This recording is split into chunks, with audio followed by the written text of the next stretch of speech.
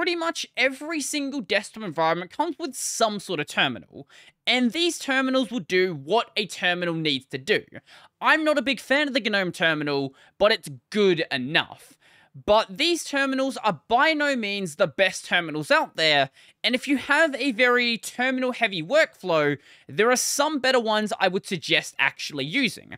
I can't tell you which ones are the best, but I can certainly offer my suggestions. So the first terminal we have is Kitty. Now, the best way to describe Kitty in my eyes is sort of like the Apple of terminals, and I don't mean that as a bad thing. What I mean is there is a lot of things made for the Kitty ecosystem that only work on Kitty. And this would be a bad thing if nobody used the terminals because there wouldn't be anything in this ecosystem, but it is a really popular terminal. So Kitty has a Python plugin or module system, whatever you want to call it, called Kittens. And this system is used to make various integrations to add fun things into the application. For example, here is a GPU-accelerated dock panel for your desktop if you want to make your terminal part of your dock. Here is a Unicode input system, and here is a diff system. Now, one interesting aspect is a lot of these things you can do in other terminals. For example, you can have a diff system like this. You can have Unicode input like this. Maybe the dock is a little bit harder, but most of the other kittens are fairly similar in this way. But the difference in the case of Kitty is those things are running in your shell, whereas this is a plugin directly for the terminal. So theoretically, it should be more performant in the case of well-written plugins. Now, much like another terminal on this list, this is a GPU-accelerated terminal. Now, you might be saying, why would you add that feature into a terminal? What is there in a terminal that you want to GPU accelerate? And if you use mainly older applications where all they display is basic text, there's no reason. It has functionally no difference. But if you are using many modern applications that do have a lot more rendering going on, they are more frequently updating the screen, maybe in the case of Kitty, they're actually rendering images on the screen, in that case, doing that on the GPU actually can provide some benefit in many of those applications. As a global thing for all applications, it's kind of difficult to measure the amount of difference, but what I can say is it certainly feels snappier in cases where it does make sense. Now, one important thing for many advanced terminals is configuration, and Kitty is definitely not slacking in that. It has a config file that is over 2,000 lines long. That doesn't mean there is 2,000 separate options. You can probably see it right now. There is a lot of documentation for a lot of the things you might want to do. A lot of the things in here are commented out. Don't think that everything in here is documentation, but above every single one of the options that is available, there is an explanation of how to use it, the values that it takes, what it actually does, and all that fun stuff, so you can easily work out how to configure it without reading some sort of external documentation. I really like it when an application embeds its documentation in the config file. It makes it very easy to work with. So if you've been on this channel for a while, you've probably heard me complain about Kitty. That's not because I think it's a bad terminal. Overall, I think it is a really great terminal. It's just the least favorite of the three we're talking about today. So if you want to use it, it's available basically in every distro's repos, and it's also available on macOS if you want to go and use it there, and there is an Apple Silicon version as well. Now, the second terminal we have is a terminal that when you first download it, it's absolute garbage, and it's a terminal that is not for most people, but if you want to put the effort into it, I think it is an absolutely amazing experience. That terminal is ST, otherwise known as the Simple or Suckless Terminal. Out of the box, it is a terminal. It loads a shell, it supports input, it shows output, and that's basically it. It doesn't have any of the luxuries you expect to be there with any sort of modern shell. It doesn't support scroll back, it doesn't have tabbing. If you like having like a split view sort of thing, it doesn't support that either. It is the most basic of basic terminals, and that is what makes ST so great. So like most Suckless applications, it revolves around patching the source code, so by using ST, you're effectively maintaining your own fork of the application. Sure, there are pre-configured versions that do exist, but that sort of defeats the whole point of using ST. So any features that you don't want in ST never have to be added to the codebase, you're not just disabling them and then still having the code sitting around. So from my experience, if you want ST to be usable, it requires anywhere from like 3 to 4 patches. In my case, I'm using bold is not bright to make it so bold text actually gets rendered. I'm using the scroll back patches, both the regular version with the keyboard and the mouse version, the box draw patch to make it so if you're using the Unicode line symbols, they actually connect together, and also font 2 to address a bug where ST will crash if you see an emoji. But once again, like with Kitty, because the application is so popular, a lot of the things you may want to add already have been developed. All you need to do is go and download the patch and then apply the patch, and then you're pretty much good to go. Now, the patches are designed around not having any patches enabled. So once you start adding patches, you may not be able to automatically add them. You may need to go and modify them just a slight bit to make them fit with the source code. So this is the other reason why ST is not for most people. If you are not comfortable at least modifying C code to some extent, you should not be using ST.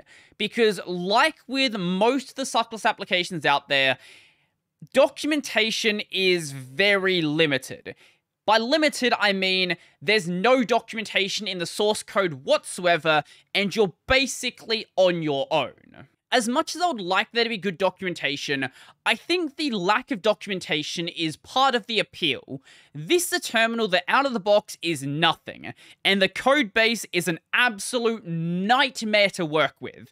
But you can go and modify this terminal as much as you want to make it be the terminal that you want it to be. It is nobody else's terminal, it is just your terminal. It is basically the ultimate hacker's terminal. Also, it has a very slow development cycle because it doesn't really have a ton that needs to be added, so you're not really worried about keeping up with the main branch. Also, I never would have suggested you put up with this if ST was not also a lightning-fast terminal, which it definitely is. Also, ST, unlike the other two, is only available on Linux.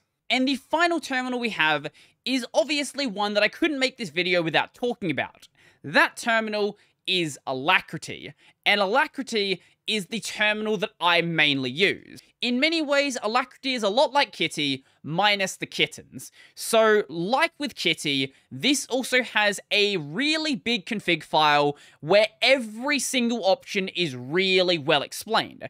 It doesn't have anywhere near as many options as Kitty has though, and I don't think that's really a bad thing, because I've been through the Kitty config file, and there's a lot of things in that application that I don't see anybody ever actually changing. Sure, it's great if those options actually are there, but I'm never going to touch them, so I don't really care if those options are exposed or not. Now, because this is available on operating systems besides Linux, there are some options in here that are available only on Linux, and some that are available only on Windows. And anything that is like that is going to be marked as such. One issue with the config file is it makes use of YAML, and YAML is really lightweight for the user, but is fairly touchy to incorrect indentation, like a language such as Python. But one way that Alacrity combats this is by having live config updates. So if I go and move this right here, and then save the file, instantly it tells me there is a problem. But if I don't care, I can just go and hide that, and it's going to let me keep using the application perfectly fine. But every time I go and reopen the application, it's going to say, hey, there is this warning here, you probably should go and fix it. There are so many applications I've seen out there where if you have a broken config file, it just won't let you load the application. Sure, it'll core dump if you open it from a separate terminal, but in this case, it's just saying, yeah, check this out, there is a problem here, go and fix it. And I mentioned there is a second GPU accelerator terminal in this list, and that terminal is Alacrity. Now, the Kitty devs and the Alacrity devs like to have this weird argument back and forth about which terminal is faster. They'll both show different numbers that indicates that their terminal is the fastest terminal, and it really doesn't matter. Earlier on, I felt like Kitty was noticeably slower, but nowadays, sure, Alacrity feels a touch quicker, but they're basically the same. Back to that live update and warning box for a moment, it's actually really handy every couple of months when some random option in Alacrity gets refactored, and the name gets changed or gets moved to a separate section. Now you can see, hey, this thing has been deprecated and this is what it needs to be. It's just a really visual indication of when something isn't working exactly the way it should be. I briefly mentioned this earlier, this is supported on both Windows and Linux, and for those fanatics out there, it is written in Rust. I do know that because it is written in Rust, there are issues running Alacrity on older hardware, in which case for those people, Kitty might be a better option. If you are completely undecided on what to use, out of this list, I would say pick Alacrity or Kitty, and if you can't pick one or the other, find a coin and then flip the coin. Because at the end of the day, they are both really, really good terminals, and once you get used to them, you get used to the way they're configured and some of the weird quirks about them, they're both going to do exactly what you need, and they're going to be better than what ships with GNOME or XFC or anything like that. And this shouldn't need to be said, but everything I've talked about today is my opinion. So if you don't agree with my opinion, that's fine. Go and use whatever you want. Also, all the terminals we covered today are covered from an Xorg perspective. If you're a Wayland user, I am aware there are some really good terminals under Wayland as well, and I will probably do a follow-up video when I eventually get around to using Sway. So let me know your thoughts down below. What terminal is your favorite? What terminal do you run on a daily basis? Or maybe you never use a terminal and you try to do everything through a GUI. I would love to know. So if you like this video, I'm going to go and like the video. And if you really like the video and you want to become one of these amazing people over here, go check out my Patreon, subscribe to Pay, linked in the description down below. I've got a podcast called Tech Over Tea, available basically anywhere. I've got a gaming channel called Brodie Robertson Plays. And that's going to be it for me, so I'm out.